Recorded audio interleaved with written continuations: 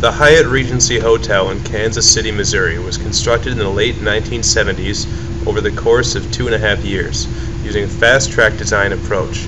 One of the most definitive features of the Hyatt was a set of 3 walkways that were to be suspended above the main lobby as shown.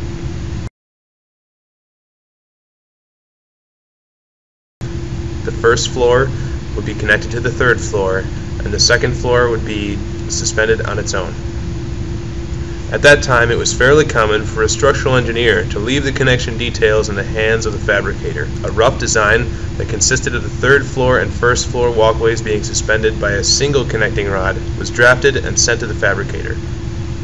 The fabricator then notified the engineer that the connection that was specified would be impractical to construct.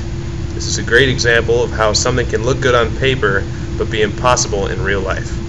The fabricator suggested that the single connecting rod be split into 2 pieces for ease of construction, and then the engineer signed off on the new design.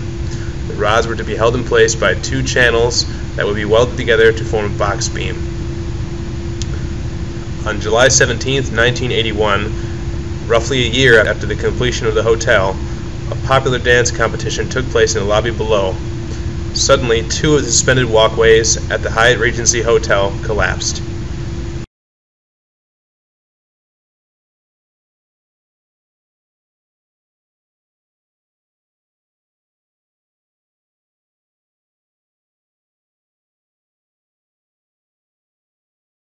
"114 people died and 186 were seriously injured in the incident.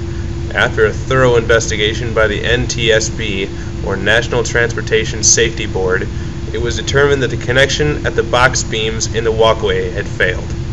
Something didn't quite add up though.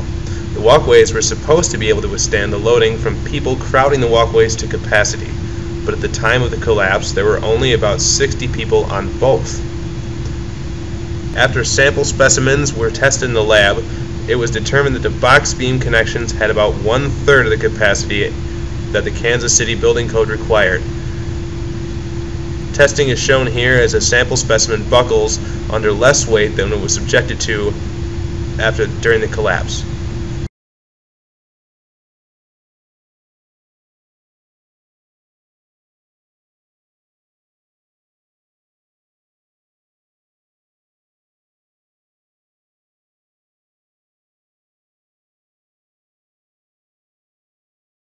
Furthermore, the change from a single connecting rod suspending both walkways to the 2 connecting rod system shown here actually doubled the loading on the 3rd floor connection. Combine all those factors and you've got a bad situation just waiting to happen. So who was responsible for this serious oversight?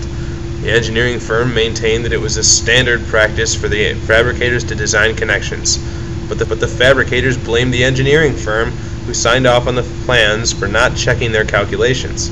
In the end, after a few years of court proceedings, the courts sided with the fabricators and placed full responsibility with the engineering firm, and the engineer who was responsible had his license revoked in the state of Missouri.